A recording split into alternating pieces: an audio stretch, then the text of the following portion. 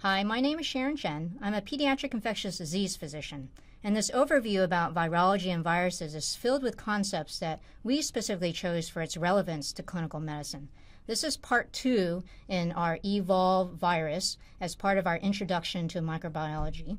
This video is on the pathogenesis and virulence of viruses.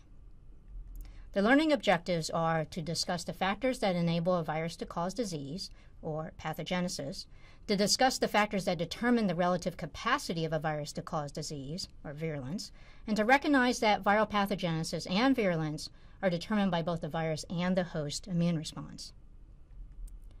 Now you'll remember this picture of the virus life cycle, and this image shows you how a virus replicates itself. But what it doesn't show you is how the virus is intricately linked to the host and how the virus causes disease. Now, all of viral replication takes place in a host with an immune system that's trying to defend against the virus, and the virus then tries to survive by modulating, escaping, and hiding from the immune system. The combination of viruses replicating and the host immune defenses against them causes clinically apparent damage to the host. And this is what we call disease. So you can see this in the picture we're showing you here. This is a little girl with smallpox, and she has these characteristic poxes on her skin, lots of them. And this is a result of both the smallpox replicating and her immune response to the virus. Now, viral pathogenesis can be determined by several factors, and I'm going to go through each one of these. So first is how a virus interacts with a specific host cell. Disease manifestations in a human is dictated by the specific host cell that the virus attaches and enters. So, for example, influenza virus, so that's the cartoon image you see on the slide, attaches to sialic acid residues on the glycoproteins of the host epithelial cells. So something as small as a sugar residue, so that little blue circle, determines which cells influenza can attach and enter. The second determination is how the virus interacts with the immune system, and this has multiple concepts. The first is the idea of viral immune escape. One main mechanism of escaping from the immune system is to change what the immune cells recognize, and immune cells recognize pieces of protein called antigens. HIV is a great example of the tremendous amount of antigenic variation that occurs during its replication. So the image shows you antigenic variation of HIV in red compared to influenza virus in black. Although the image shows a relatively small amount of antigen variation for influenza, these antigen changes necessitate a change in the seasonal influenza vaccine year to year. Development of a HIV vaccine continues to be a challenge. The next interaction with the immune system that the virus does is to immune modulate or immune evade. Viruses depend on and co-evolved with the host. Remember, I told you already that viruses are obligate intracellular parasites. So for successful propagation, viruses have to overcome this host immune defense. And essentially, viruses have evolved mechanisms to modulate and evade almost every aspect of the host immune system. So for example, when cells are infected with a virus, a key first-line antiviral defense is to produce and release interferons. This is a type of cytokine. Now, interferons will then signal their neighboring uninfected cells to put up their defenses against an oncoming viral infection, and that includes undergoing apoptosis. What viruses do is to block or inhibit these interferons, and it also blocks apoptosis of the cell, and this allows the virus to complete its replication cycle.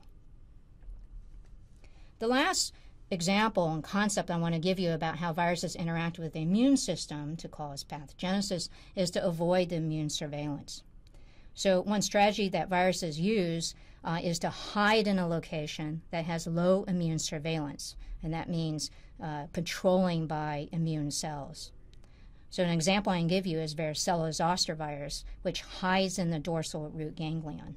And viruses like varicella-zoster virus hide in these locations so they're able to persist, which means they can reactivate later.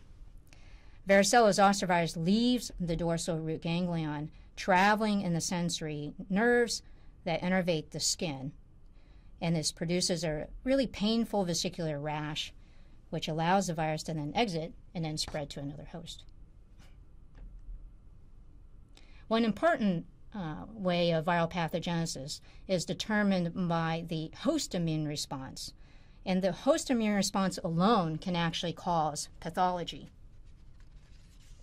So in the chest x-ray that I'm showing you here is of a patient who has acute lung injury and actually has acute respiratory distress syndrome, or ARDS. And why this happens is because of a runaway immune response from a lot of pro-inflammatory cytokines. And these cytokines then recruit all these immune cells to the airways and increase swelling of the airways and then fills it all up with all this cellular debris and fluid, and all of that causes respiratory failure. And there are certain respiratory viruses that can induce this type of clinical picture.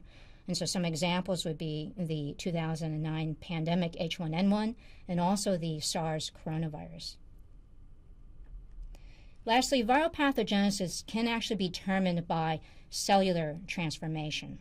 So what this means is the virus is causing a cell to replicate aberrantly and allows the virus to persist. Now this can lead to uncontrolled cellular replication and potentially form tumors. And in fact, that's what you're seeing in this picture of this little boy with a bulging eye. It actually represents Burkitt's lymphoma. And this cancer is caused by EBV transforming B cells. It's very important to note that inducing cancer is a side effect. It is not what the virus actually wants to accomplish. The virus does not need to induce cancer to propagate. We've been talking a lot about how viruses cause disease, or pathogenesis, but not why some viruses cause more disease than others. And this is a concept of virulence. Viral virulence is the relative capacity to cause damage in the host, and it's determined by both the virus and the host. Now, this last sentence should sound very familiar to you because it's exactly what I said about pathogenesis. Pathogenesis and virulence are dependent on both the actions of the virus and the host immune response. So let me illustrate the idea of relativity of virulence to you with this example. You can see this woman. She is working in a BSL-4 lab and working on Ebola virus, which is why she has to wear this particular blue suit.